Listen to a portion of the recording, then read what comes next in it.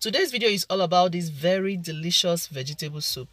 This vegetable soup is mostly for diasporians who do not have the luxury of finding pumpkin leaves and water leaves where they live. Even if you can find them, I bet you to try out this vegetable soup. It is worth trying out. You're going to love this. Maybe better than the other type, but don't let them hear me. But no joke, this vegetable soup is very good, very rich, delicious and nutritious. So having said that, let me introduce you to the ingredients. To make this soup, you need cow skin. I have chopped them up into tiny bits because I wanted some obstacles in the soup. You will need palm oil, lots of palm oil, because that is going to be the only liquid in this soup. For the proteins, I have goat meat or any one of your choice, but I find goat meat to be more flavorful for this soup. I also have cow tripe or shaki. I have washed this thoroughly with salt and hot water. You will need fresh pepper, seasoning cubes, and some salt. I know I have a lot of seasoning cubes there, but I ended up using just 2 cubes, and then I added one crushed one that I'll show you in a bit. You will need onion, red onion preferably, and lots of that too. You will also need crayfish. I have washed this crayfish. You will need snail. You can skip this if you don't want it, or call me to come and carry it. You will need catfish and stockfish. So I've washed everything here. Now this is the crushed seasoning cube I'm going to be adding, the jumbo crayfish flavor stock. So that's what I'm going to be adding in addition to the extra 2 that I used from here.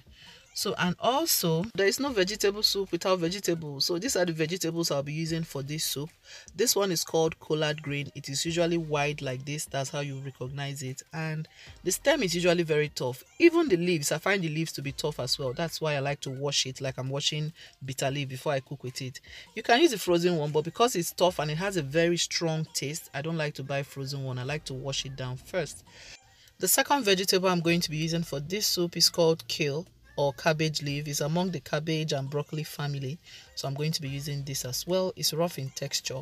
And then I'm going to be using spinach. I have 9 bunch of spinach in here. So these are all the vegetables I'll be using for this soup. Now let's get started. Let's start cooking. Enough of intro, don't cover. It's time to cook. To begin, I'm going to start cooking the meat. That way, while the meat is cooking, you have time to prep and cut up the vegetables. And in most cases, by the time the meat is cooked, I'm also done prepping the veggies. So what I'm doing here is chopping up the onion. I had 3 onions. I'm going to use one to boil the meat. The other 2, I'll chop it up and blend it together with the crayfish and fresh pepper I had. That we're going to use for the soup itself when we start cooking. So once that is done, to a clean pot, add in the goat meat, the shaki, the chopped pomo, the stockfish, and all of these have the same cooking time. That's why I'm adding them together. Now I'm going to add in 2 seasoning cubes, 1 tablespoon of the jumbo crayfish seasoning. I'll add in the chopped onion and add enough water for it to cook until it is about 80% cooked.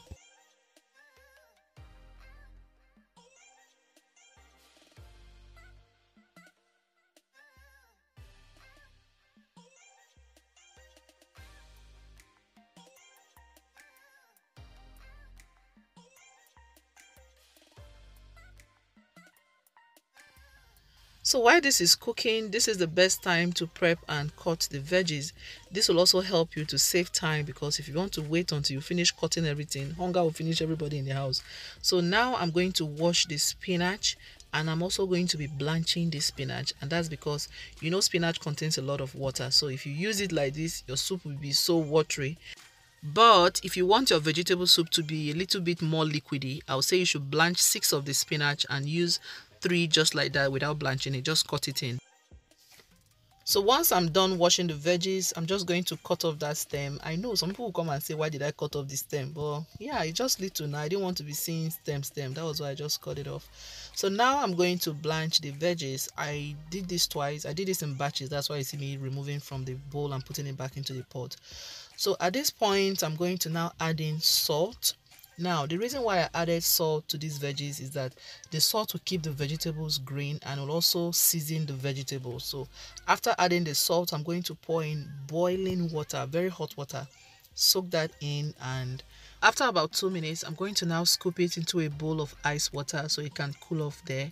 And then you can see that the green became greener. It became kind of darker green, and that's because I added salt before blanching. So I'm going to continue with the rest of the process until everything is done.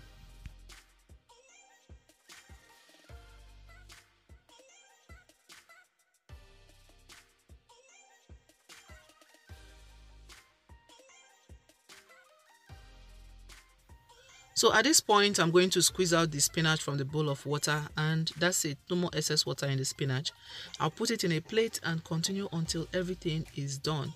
Now I'm going to chop it up. Even though I have blanched it, I'll still chop it up because you still have the strands of spinach all squeezed in there. So I'm going to cut them up and I'll move over to the rest of the veggies.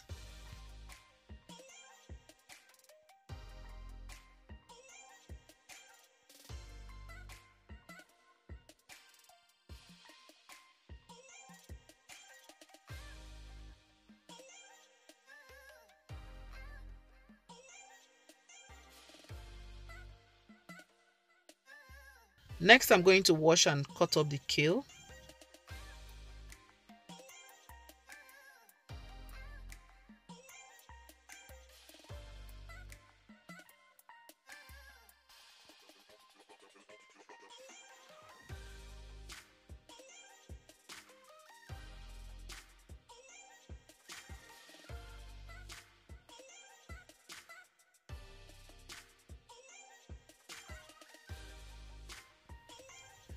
So yeah, this is what it looks like after chopping it up. I love the way it feels. I can touch this all day.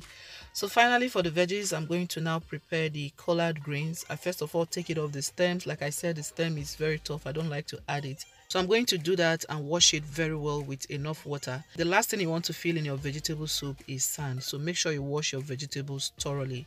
Once it is properly washed, I'm going to now start washing it with warm water, just like this, as if you are washing bitter leaf. I have tried this both ways. I have cooked this soup without washing the collard green, and I have cooked it washing it like this, and trust me, I prefer the outcome washing the collard green like this before using it to cook the vegetable soup. Like I said, this green have a very strong taste and it is also very tough, so I like to wash it down, you know, to take away some of the power before using it to cook the soup. So yeah, I'll do that, chop it up and then set it aside.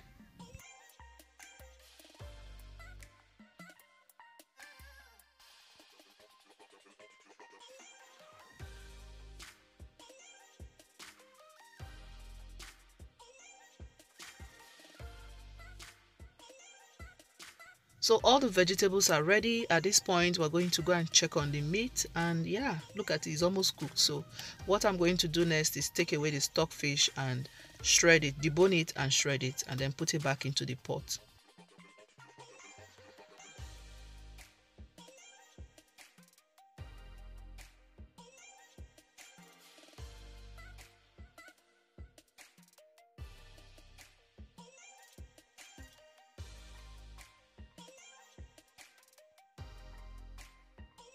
So now I'm going to reintroduce it into the pot. I'll also add in the washed catfish at this point, the blended pepper, crayfish and onions. I almost forgot the snail at this point, so I'm now going to add in the snail, the palm oil, cover it and let it cook down for about 5 to 10 minutes until there is no more water left in the pot. The only thing you'll be seeing is the oil. I'll show you when it gets to that point.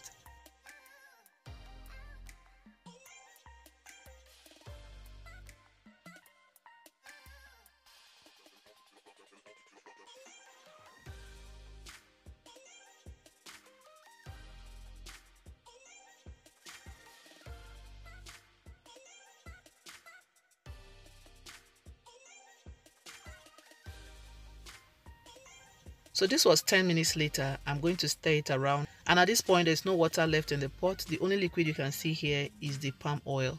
So now I'm going to start adding in the vegetables, and I'm going to be starting with the collard green because that's the toughest one. I'll add that and let it cook down for about 2 minutes before I add in the rest of the vegetables.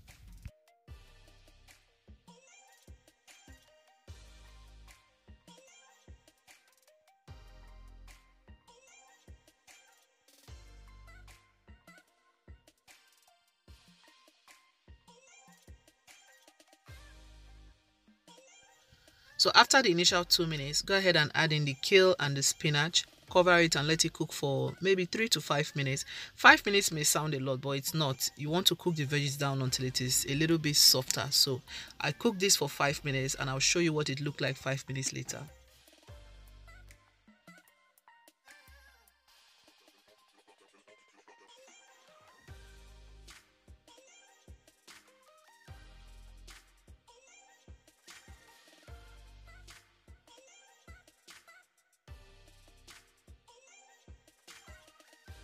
So this was 5 minutes after cooking down the veggies. You can see it's still green. It wasn't overcooked at all. So at this point, I'm going to give it one last stir, and it is ready, guys. This soup was delicious. The aroma that filled my kitchen at this point was heavenly. Very delicious. You can see how supple it looks. It wasn't dry at all, and that's it. It's ready. At this point, scoop them into containers where you'll be saving them up in immediately. That way it doesn't turn dark brown. If you leave it in the pot, it's going to turn dark brown, and I learned this trick from Auntie Flo Chinyere here on YouTube. So guys, we've come to the end of this video. Do not forget to subscribe if you're new here. Welcome. My name is Ngozi. Subscribe and hit the notification bell. It's fun here. And to my returning subscribers, I love you guys. Thank you so much for all your support, and I'll see you guys in my next video. Bye.